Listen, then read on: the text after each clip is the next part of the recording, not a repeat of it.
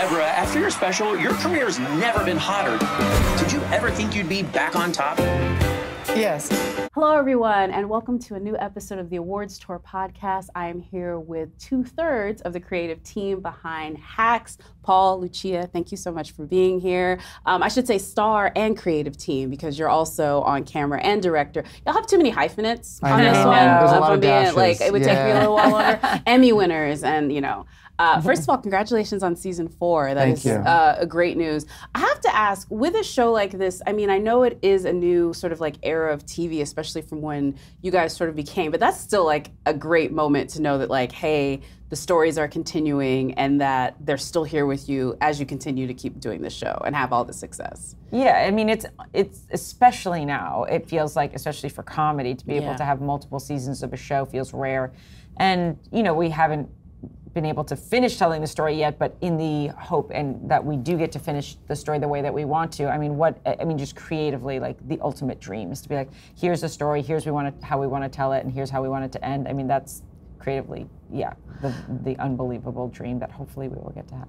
Yeah, so by the time this comes out, season 3 is already out and premiered and folks are watching it. But I want to take it back a little bit to where you started this year with, first of all, that opening shot I think is like something that we didn't maybe get at the time to really sort of like live in. I would love for you, when you were coming back for season 3, how much you knew going into this, where you wanted it to go, and what was the best sort of like happy surprise that you discovered on the course of season 3 in the writer's room? And Paul, I'll start with you. Sure. We knew that this season was going to be her quest for late night. We knew that when we pitched the show, actually, that she was going to be going after this Herculean task of getting that chair.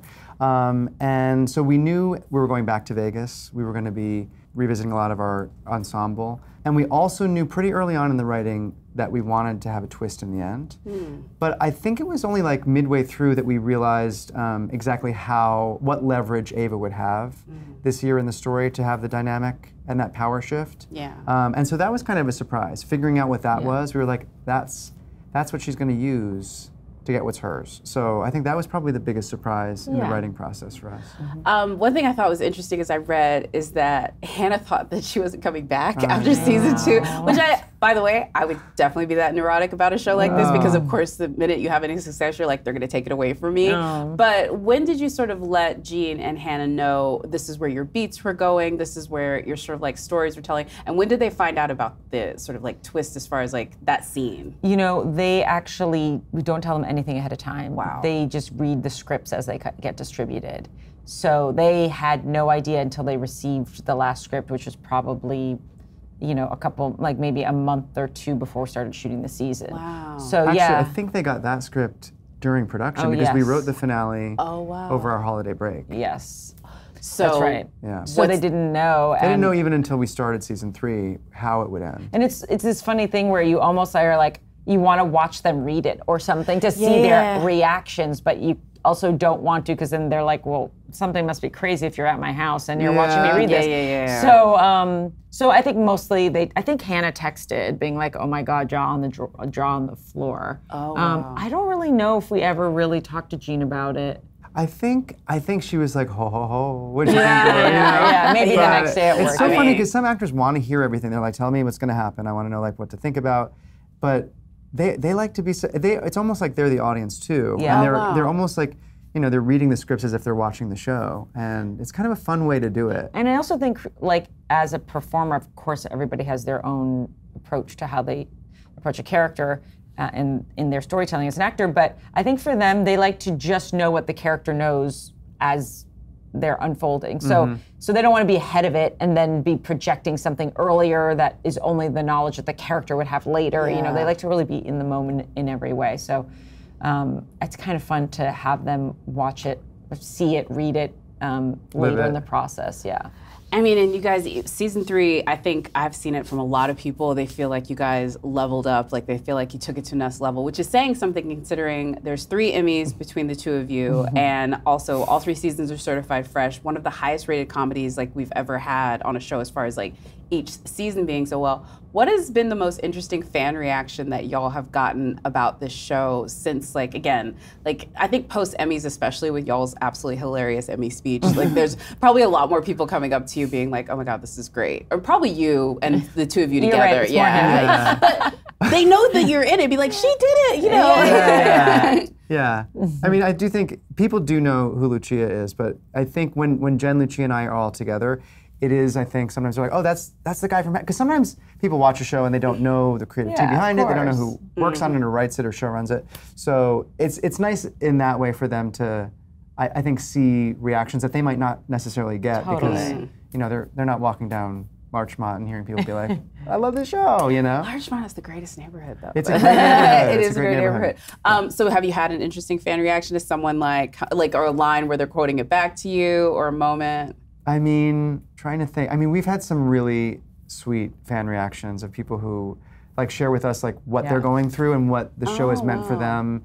Whether they're someone who works in the industry or someone who's just had, you know, a personal sadness in their life, and it's like been a thing that's helped them get through it. And it's so it's always so. I think that usually is the most touching Wow, stuff. that's Or sometimes people who feel that they've been able to learn something about themselves as a result of the characters, whether it's coming from, you know, Ava's openness with her bisexuality and that making people maybe question their own sexuality in a really amazing way. And it only, you know, of course, helps people, if it ever can help people feel like helps them understand themselves more, I think that's a really cool thing too. That is so dope. For season 3, you guys brought in, I mean, the heavy hitters on both the guest stars and also recurring characters returning, but like, look, J. Smith Cameron, we have Christopher Lloyd, Tony Goldwyn, who you're doing exactly what you should do when you have Tony Goldwyn on set.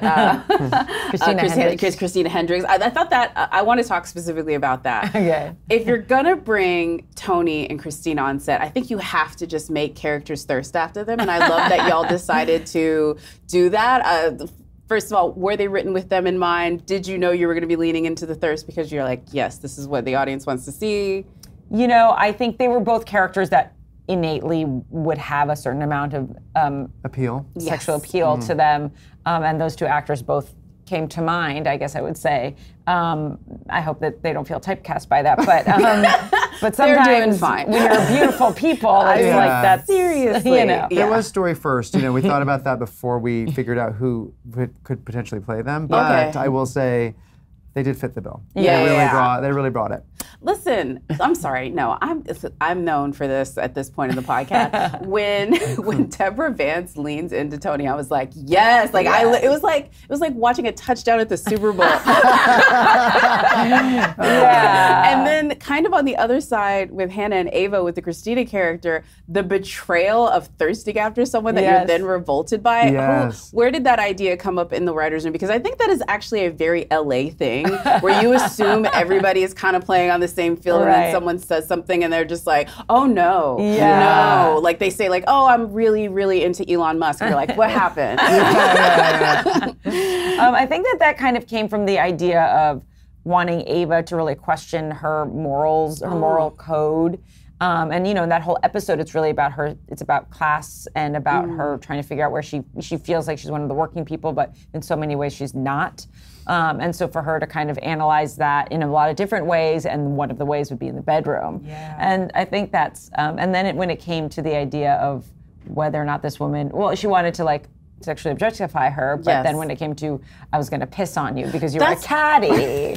Now that's a little bit more specific and crazy, but it felt somehow logically like it needed to go there. I'm so glad that you go there because the places y'all go with this show, and they're always just like throwaway lines. Some of the things that I find the most shocking thing in the world, y'all just throw away and pretend like nobody pays attention to it. And I'm like, we have to talk for 20 minutes about the Republican wanting to pee on her. And Ava's like, listen, I would happily let a socialist pee on me.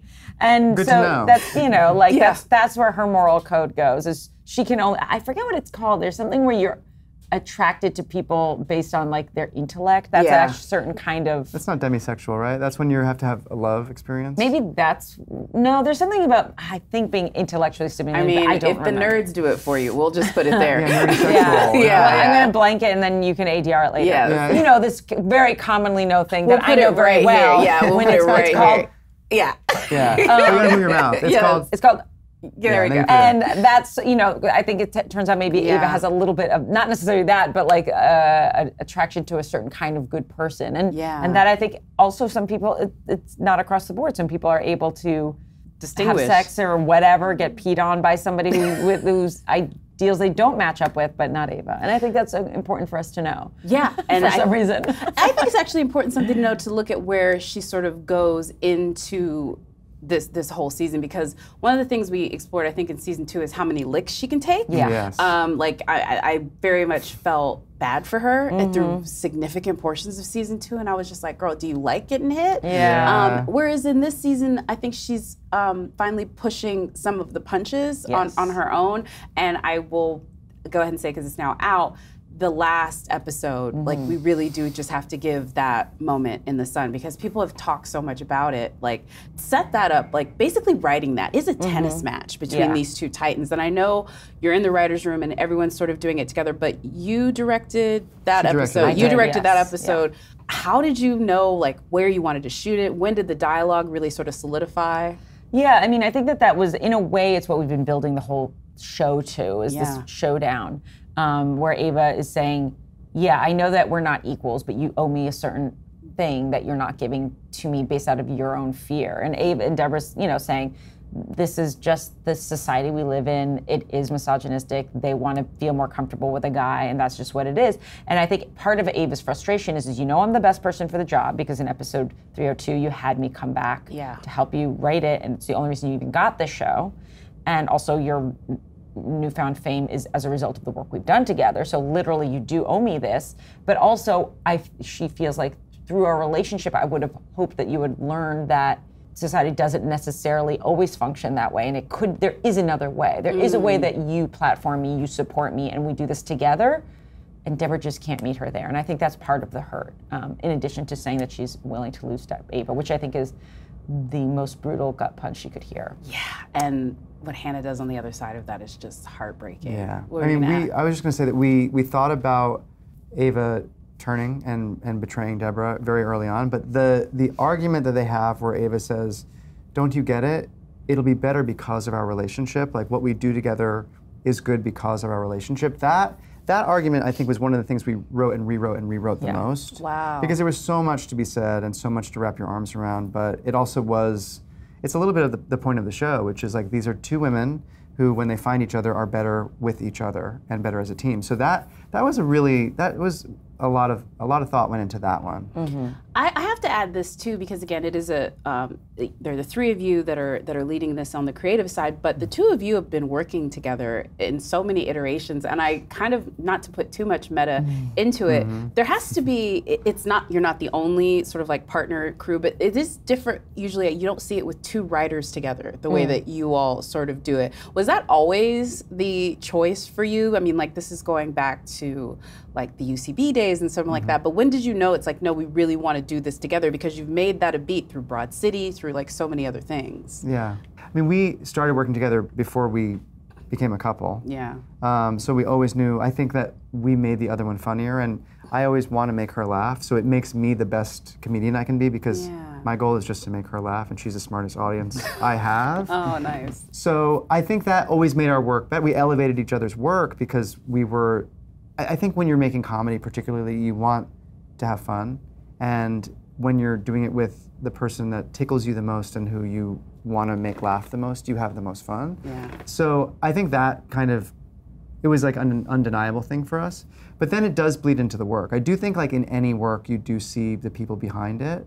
I think no matter what the show, it's like there are parts of the people that are writing the show, and that's all the writers. Of course, we have a great room of writers, and Jen Statsky, who created the show with us, is part of that too. But it is a really autobiographical show, because it's about what it means to have a relationship that's very profound, and also one that's generative, that you're creating with that person, and what that means, because it's different than maybe two people who are both lawyers or something, and maybe two lawyers who are partners in crime also have a really deep and profound connection. Nobody you wants never to know. watch that show. Well, they watch a lot of Suits. That's true. That's true. Who says that? Yeah, You know but what? it's the secretary and the lawyer. It's never the lawyer and the lawyer, man. Well, there was kind of a love story between them in a way. Okay, fair. I mean, listen, I'm sorry, I didn't know I only saw season 1. I'm sorry, I didn't know you were 6 seasons deep on Suits. No, but I'm you're not, probably I'm not, right. I'm Yeah, not. you're probably right. But it is I really assume it gets fun. romantic. It is really fun. No, and look, having watched it and seen how much you both talk about the show, because you host the podcast with Jen, you also do the after show. Yes.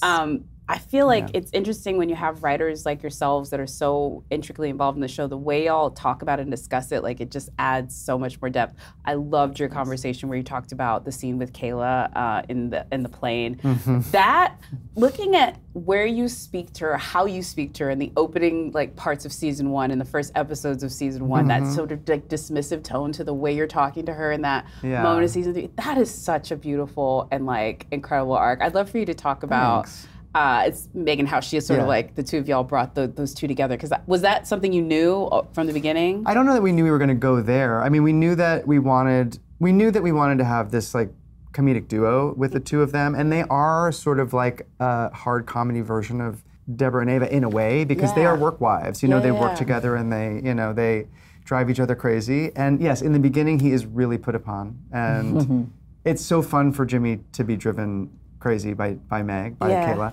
But I think what was really cool was when we discovered this season and writing it, that like her outside of the box crazy ideas are kind of the thing you need to succeed, especially in show business. Sometimes you just need to do the wild thing. And someone like Jimmy, who's a little bit more tightly wound, a little bit more straight-laced, like wouldn't be bold enough to like try and get someone attached to a biopic to get him out of the run. Like all these crazy ideas, and it's like, well, yeah, you need someone like Jimmy, who's a little bit more by the book, needs somebody like that who has vision and who's like bold. And they're both kind of Nepo babies, and Jimmy really wants to prove himself and show that he can do it in spite of his dad. Whereas Kayla's like, use your power. Use your privilege. Lean into it. She would definitely have a hoodie that says Nepo baby. Oh my God, with the like Stanley Cup sticker. One other thing I think is interesting is as Jimmy stands up for Deborah and has those walkout moments that he has throughout both a little bit in season 2, but definitely in season 3. I think it's their relationship that lets him do that, because the sort of like by the book aspect that he is, he would never do that. He would have like been like, no, I can't. I'm not going to risk my reputation on all this. So I love how they do.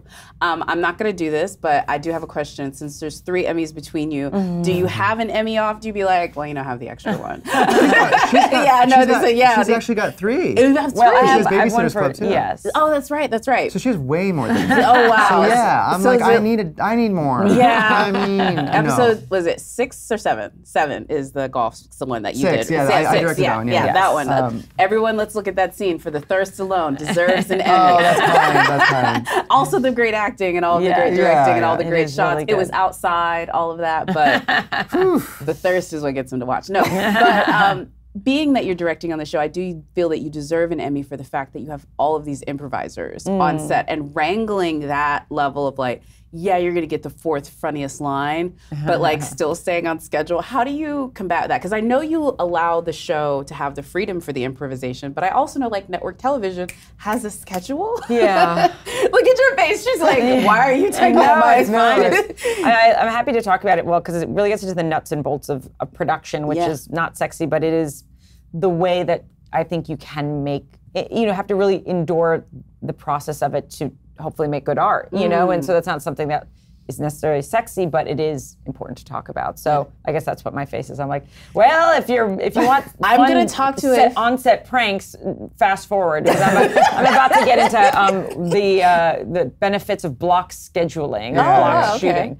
But we are a show that we have a very healthy budget, for sure, but we also are very ambitious in terms of what we want to accomplish. We have a lot of scenes. We go for things visually. We don't cross-shoot a lot, which would save a lot of time, but also doesn't look quite as good because you're not able to kind of tweak the lighting and all that stuff. So we are very ambitious, and we try to get a lot of angles on stuff and a lot of takes, and we don't get a ton of takes. But that being said, your initial question, which was about improvising, which we also want the actors to feel like they can improvise and they have the flexibility to, but we also move really fast. So it is a really interesting marriage of like, how do you make sure that everybody's feeling like you got the scripted stuff, you have some of the fun, loose stuff, maybe you've discovered something on the day, but making the decision to move on to the next scene or to the next setup and being like, we got it, is in a lot of ways the most stressful part of directing for me. Wow. Because it is like, you don't want to, I don't know the phrase, I can't come up with words today, take from Peter to pay Paul or whatever that is.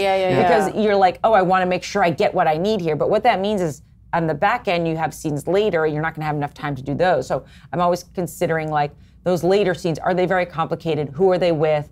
Are there is there a setup or something I can lose from it? Is there a way for me to collapse the coverage a little bit? Is there a way for me to simplify the blocking? Or do I want to move through this scene so I have more time to work on that because I think it's a really challenging scene or whatever it is. So that constant calculation and recalculation as the time slips by is really stressful. And I mean, there are, I think, some directors who kind of are like, I get what I get what I need to get, and that will take the time until I get what I need to get. And I totally have a lot of respect for that, but I don't come from that world. We started making YouTube videos with our own money, you know, that we were like saving from. I was a waiter at the time, and he was making PowerPoint decks for a company. You know what I mean? Like we weren't, they were beautiful. And we weren't getting money from our parents to like fund our short. So like, and then when we went into Comedy Central world, like, those are really quick episodes, and you kind of just had to power through. So we don't come from a world of like excess. We come from like, do the best you can with what you have, and we really try to honor that. And so, yeah, I mean, like getting to have people improvise, everybody feeling like they get to do their thing, but also you have respect for the crew's time, and just the money that it costs to go into overtime later. Like it's a constant calculation, and it's really stressful, but I think it's also what makes the show work. Yeah. And just to add, the reason I think that Lucia is so brilliant at it is because there are some people I think who, you know, it's a job and they go in and they're like, that's good enough. And she is so not that she is such a perfectionist. But she's also not someone who's like, let's just shoot for 18 hours and go over budget and make the crew exhausted. Like she is somebody who balances it so well so that she gets what she loves. She's like, I love this and I feel good about it. But also, I'm not going to overdo anything. So she's always been a really good editor as she directs, and I think that's like a really, really unique skill to have somebody who like feels purposeful about what they're doing, but also isn't wasteful. Well, that's interesting listening to you talk about like the PowerPoint and the waitressing. I think what I love for you guys, because I'm going to be honest, when I saw y'all accept your Emmys, that was really sort of my introduction to y'all. And then I'm looking back and I'm like, oh, they've done so many different things and different types of comedy and different shows. What do you think was the most informative work that you did prior to stepping into this world that really helped you navigate that first season to now making 3 incredible seasons later? What was the job? What was either the person or something that came along the way that made it to where when you were in that seat, sort of, you felt comfortable with it and all? I think it was making digital shorts, making stuff for YouTube. I think it was us because when we were doing that, we were writing a sketch video. If I was acting in it, she was directing. If she was acting in it, I was directing it. Wow. I mean, we're holding boom mics. We were doing it all. We taught ourselves how to edit. We taught ourselves how to color correct in Final Cut. Like we were doing all the things because that's what you had to do. It was just like, you know. We couldn't pay people to do those things. I mean, who has money? You know, you just like had to do it. And I think people now with videos on Instagram or whatever, they have like a different mode of doing that. But I think it's because we wore all the hats and we just wanted to hone our voice, so we just kind of made it on a shoestring budget. I think that was the best education for us, and it's why we still actually feel really excited to collaborate with every department about what they're doing, because we like all the parts of it. Yeah. And yet now we get to do it with people that are professionals. Yeah. You know, like there's a sound department. They know what they're doing, so it does sound good. Yeah, like again, you just can maybe some days when you're not directing and the scripts are already in, you can just show up and hit your mark. But I don't know if those days happen too often. I get to act on the show, so I get to do that a little bit. Yeah. It's really fun. Because I do turn everything else off. Like when I'm acting, I'm like, I got to turn it off and just be in the scene with Meg or Jean or whoever, and that's it. And you had some good scene partners this year, I will say. I want to bring it back a little bit to the incredible cast that y'all brought in, people like J. Smith Cameron and Christopher Lloyd. Who was the most surprising person that obviously you bring them on set hoping and anticipating that they're going to maybe in 1 or maybe 2 episodes hit it out of the park, but you were like, I did not.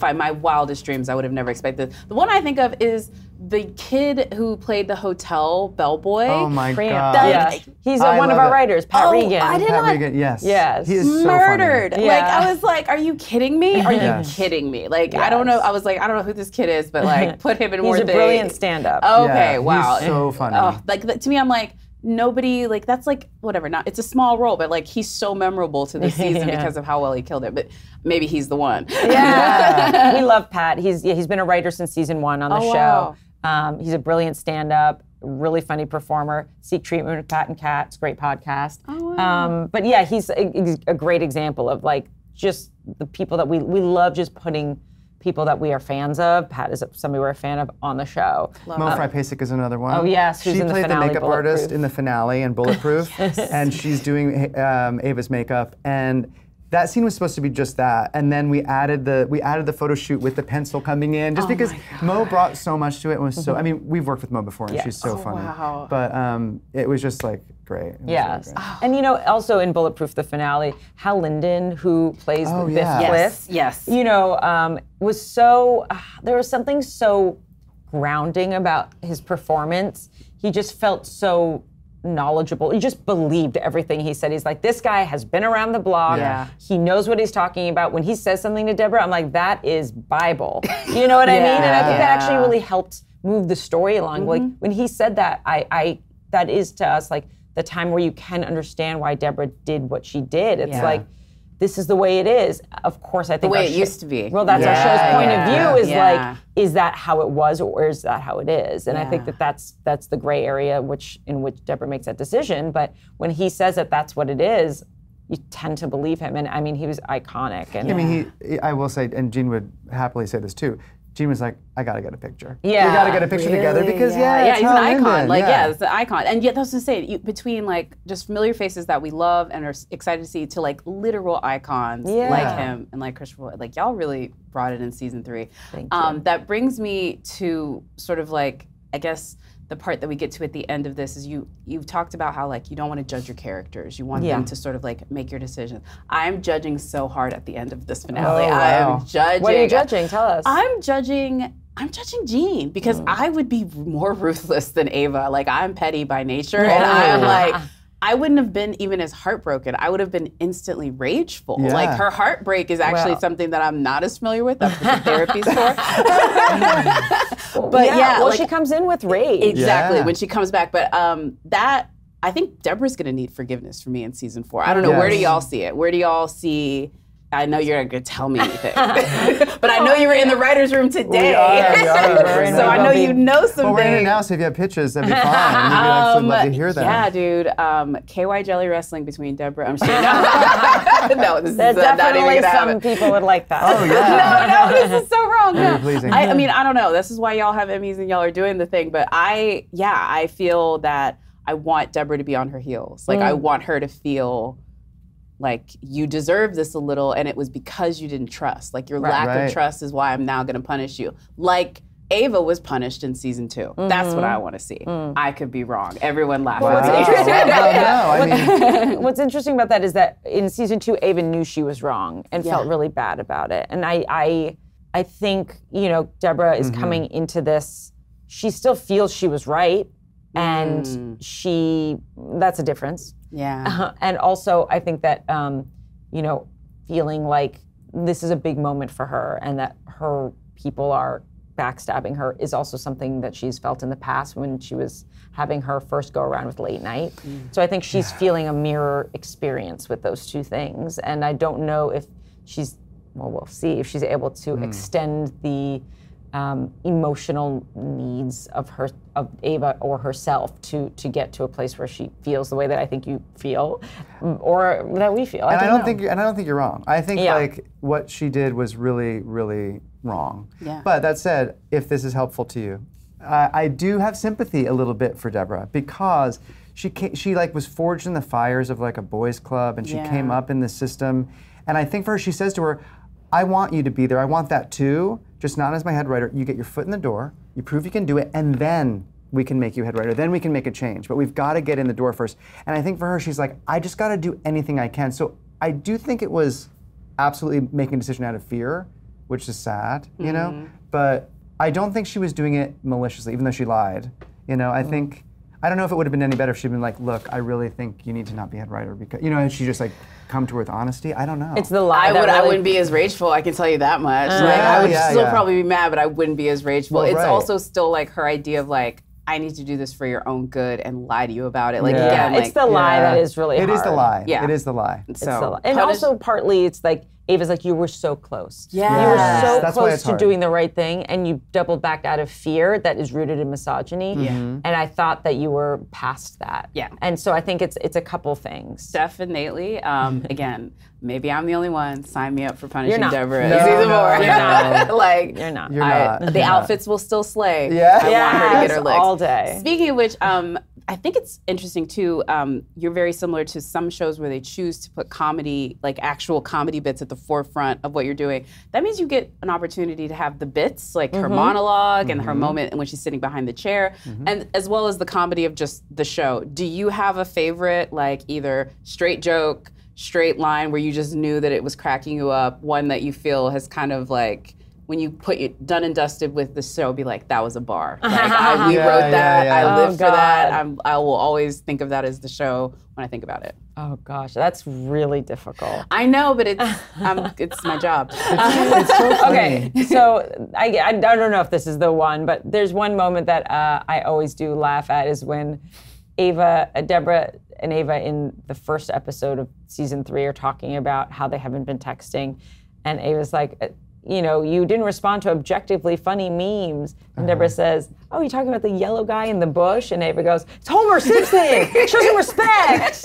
I don't know. That one always just that's a sticks good with me. one. I don't know if I could say it's my old, favorite of all time. But Ava and Deborah, like old woman, you're not hip with it moments are kind of my favorite. Yeah, I get that. Yeah. Ugh, I'm trying to think. It's really hard. It is so hard because also a lot of times my favorite jokes aren't one-liners really. It's really hard. Yeah. You wrote the show though, so I know, who else I would we know. ask? I know. I'm like, I can't. I mean, I also like in Bulletproof in the finale, you can be the woman behind the man behind the woman. I do love that joke. That I one do love really that gets joke. me. That is like, no, this does not work. That is so twisted. It's Yeah. like on too many levels to even is. just be an LOL. And also you're so tense. I think that's another thing about the last 10 minutes or so of that episode is you're so tense. And I will say the airplane scene was actually scripted to be after that big fight, but before the double cross finale. But we found that after that big intense fight, you just couldn't laugh. It was too intense. Yeah. So we ended up moving that scene earlier. Yeah, so that then you go from fight scene to Jimmy's new office scene, then to the gas station scene, and then right to the double cross scene.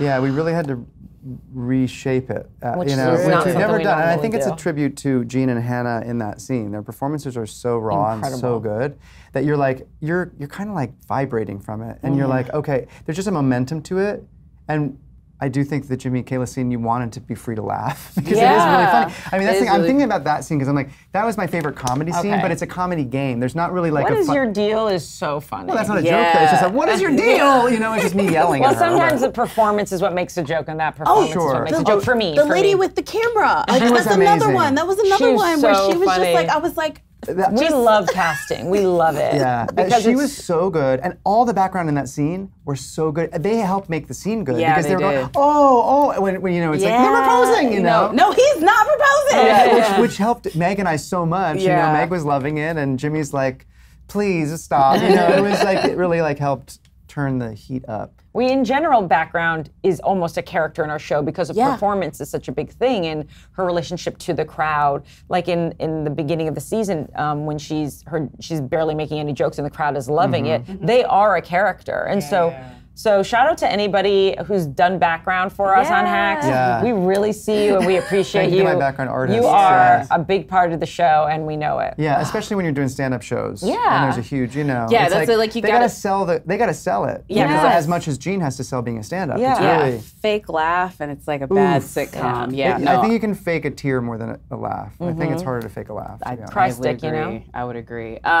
I want to put it out. You're not going to tell me, but season 4, Yeah. you're writing it right I'll now. tell you. What can you tell me? Like, tell me anything you of everything. as far as like a cool location you're going to maybe get to go How to. about this? Yeah, And I yeah. think this is kind of maybe exclusive. Okay. Oof. We okay, pick Jen's up- not Wait for here. it. This is dangerous because And, Jen's not here. and it could change, but as of As right of right now, that we pick up very soon after we left.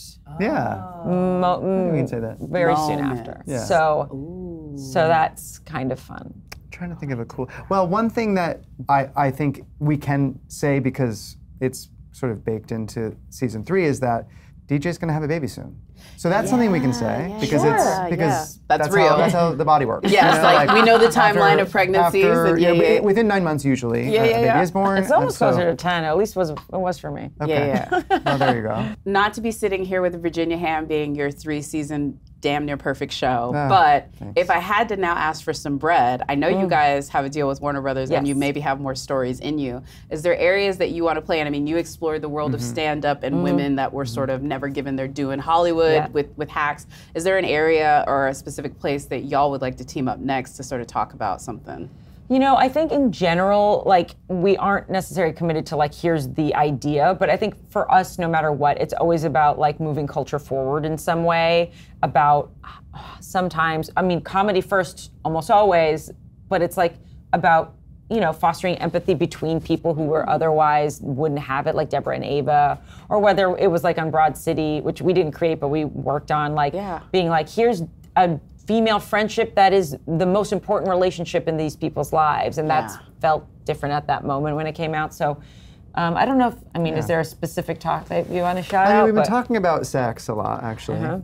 So we've been thinking about that. Sorry, I was like, I don't know what to go with there. I think everyone does think about sex, but I think, for us, I think that it feels like there's almost like a show about sex that maybe hasn't been done yet, and I think we're interested in that. I think it's interesting right now, just considering how much. It's so interesting. There's an entire subsection of, I think, culture that is just like, no sex never. Yes. I want it to be sanitized. On and TV. then there's like the people that watch Bridgerton. Like me. Or like love, or like, again, like looking at the scene between Tony and Jean, and I'm just like, yes, this is like Rocky music is playing. And I think a show that brought both of those people in would be really interesting. Yeah, well, I think it would not help the sanitized people. We're not care though. They need to watch. Sometimes I think the sanitized people, or the people that are like, no sex, like, or like no superfluous sex, are usually like, why? But if there's a purpose, like I think in the golf episode, the fact that we're exploring power through sex, and then also the sex that Deborah has with Tony Goldwyn's character, sort of like changes her perspective on the indiscretion her sister had in sleeping with a married man. Like, it changes the whole season. So I think if you can find a way to like make sex titillating, but also purposeful, I think you might get the people who are like, I don't need to see it, are like, well, I get why we're seeing it. So this is why he's got an Emmy, ladies and gentlemen. I just had a random idea. He could make it into a show. I might be wrong. Since we're gonna wrap up here, but another thing, you guys kind of are getting to shoot the moon on like wish list people that you get to bring in and involve this. Is there somebody that's on the like wish list, bucket list that you would like to maybe, because like I think bringing in J. Smith Cameron from the Succession world, and that was so huge. Is there somebody like that you're like wishing and hoping and praying? That's a great question. It's a great question. And we do get asked it sometimes. Yeah. I mean, this may not happen. I don't want to. Of course, I don't want to like put you in blast. Be like, well, we sent the casting sheet out yesterday. Whether it's on Hacks or whatever, and just moving forward in life, we love Julia Louis-Dreyfus. We always have. We always will. So I guess that's a good sign. We love Olivia Colman. Yeah. Oh my God. So she's hysterical too, by the way. So funny. Yeah. She is so funny. We would love to work with Laurie Metcalf again. She was Weed in season 2. Yeah. She was so funny. She is. Oh my unbelievable. Gosh. And she was another person that we had talked about for a couple of roles, and then we were so lucky that when we were writing Weed, we were like, wouldn't it be amazing if Laurie did this role? And then she did. So it was like the best. And to just name, I guess, a man. I mean, I'll say one man that I've always been like, that person that just seems so funny and good, and I would love to work with is Jack Black. Oh, I love Jack so Black. Hey, Jack Black started on TV. There's an old episode of Picket Fences that he's in. Oh, wow. He was like a kid actor, right? Yes, cool. he was like a young actor, basically. Yeah. Kid was like Picket Fences. Picket Fences. Okay. I'm that deep. Also, his mom was like a genius, yes, right? his mom is like literally like a rocket scientist. Oh, really? Yes. Who, like, I think like the day before he was born or something, like figured out how to make space rockets work and handed it in and then had him like the next day. Yeah. Like, mom's a literal rocket scientist. Dang. Something like that. I mean, well, you can see it in his work. You can honestly see the allyship in him. Like, you were raised by a strong That's woman. Right. That's a man who will never be in trouble. Oh, you know who we love too? Martin Short. Oh, yeah. Martin I Short, mean, would love to look, work with Martin and Short. again, I think y'all can cast every single one of them. So I really do hope that it happens. Oh, thanks. Sure. Congratulations again on an absolutely incredible season you. of Hacks. And we'll hopefully guys have you back, and good luck at the Emmys. Thank you. Thank you. Appreciate it. Thank you all for watching the Awards Tour podcast, and we'll see y'all next time.